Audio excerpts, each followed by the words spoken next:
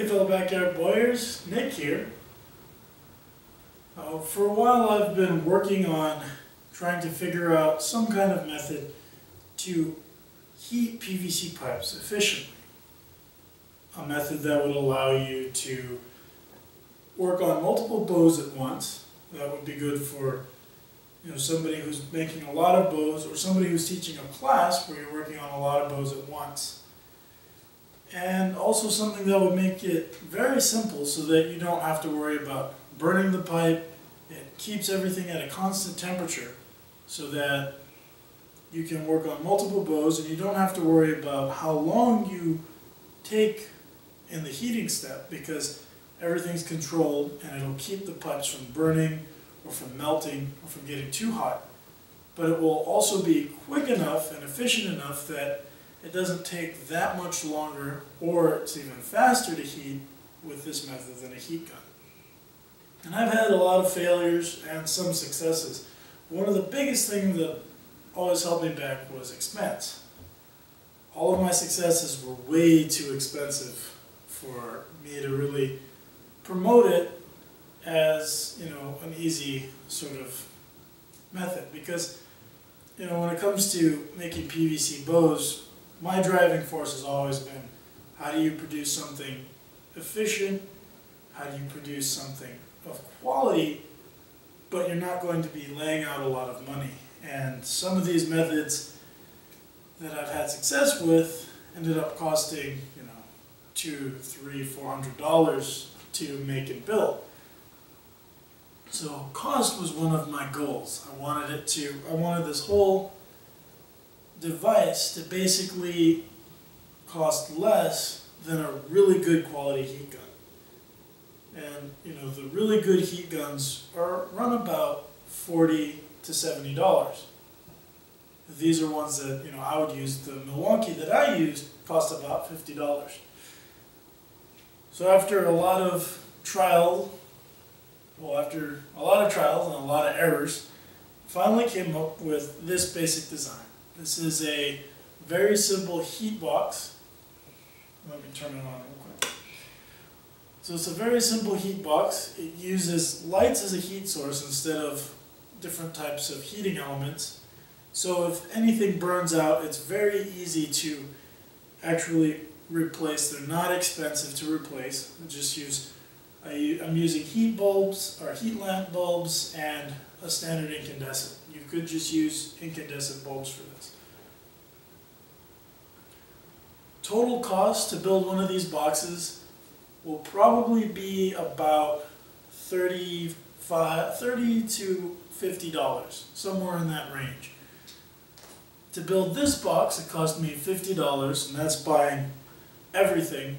The materials for the box itself, the lights. I'm using kind of expensive bulbs. I've actually found places where the same bulbs are cheaper, but I bought everything at one store.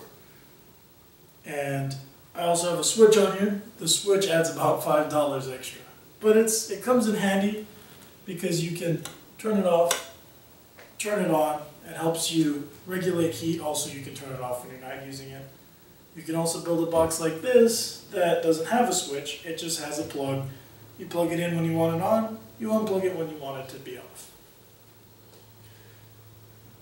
And this box is great. One of the cool things about it is because it holds the pipe at a constant temperature of around 250 to 300 degrees, and it takes about 5 to 10 minutes to get the temperature.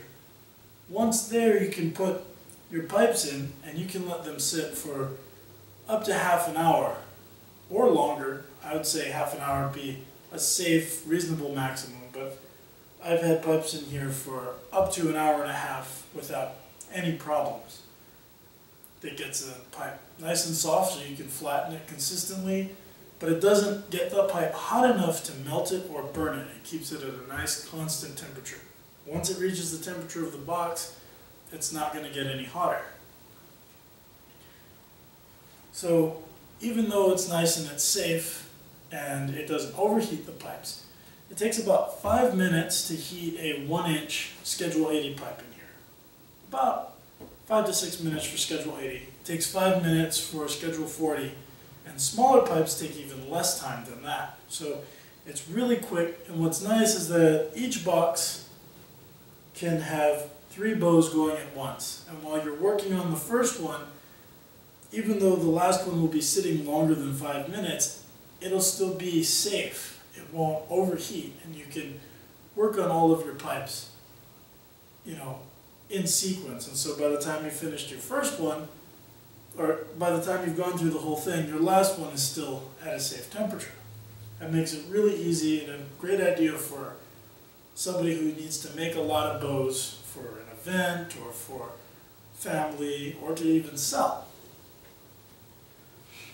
So today I'm just going to kind of demonstrate how this works. So I've got a pipe that I'm going to turn into a bow. So what I do is I take a clamp, and I basically clamp just above where I want this pipe to stop heating. So once I've set that, you just drop it in. You can drop it into any one you want, and then you need to let it sit for 5 minutes. So I'm just going to go and let it sit for 5 minutes, and then we'll flatten it. So I'll see you guys in 5 minutes. Bye.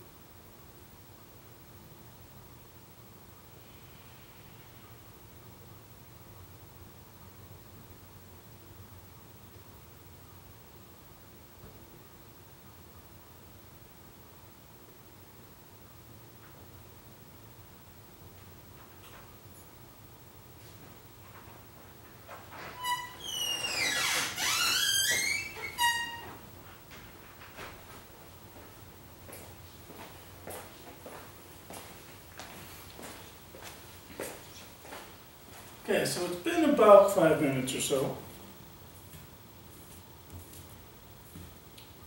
So the pipe is pretty much there.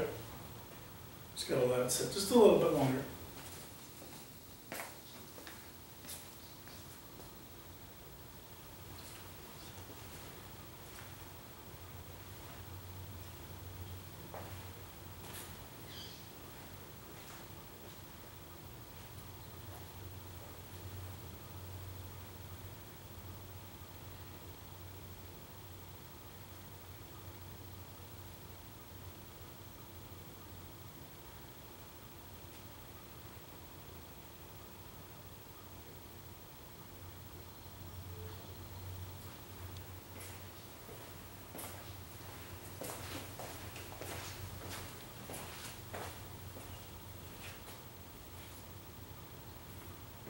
Alright, so now I'm just going to go ahead, got my flattening jig ready, just take this out,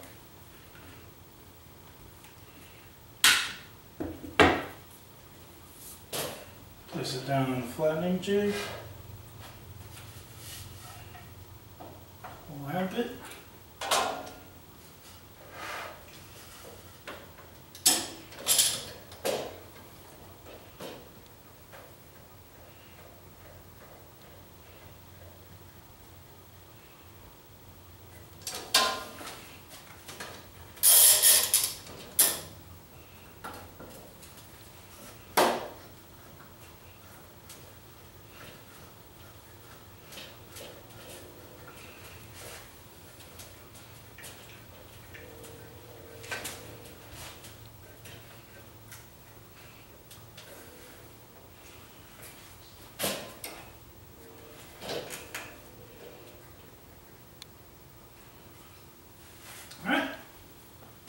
there it is.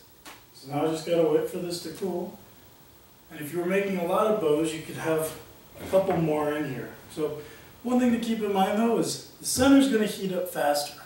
So usually I like to load the two side ones first and then the center one. And you can actually mark numbers on you so you remember. But it's pretty cool. Let's see. One of the nice things too is that it gets it right to temperature, but it doesn't get it too much hotter, so you usually don't end up with weird warps or spots where part of the pipe is cooled down faster than the rest. Let's see.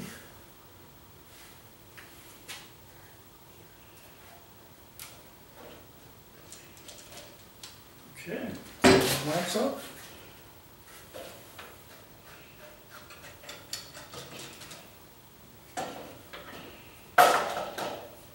Here we have one perfectly flattened limb in about 5 minutes. So I'm just going to go ahead,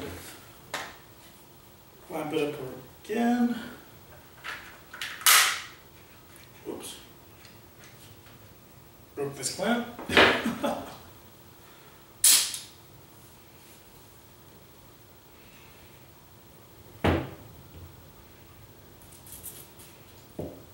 Drop it in and let it go. So there it is. Here's the heating box.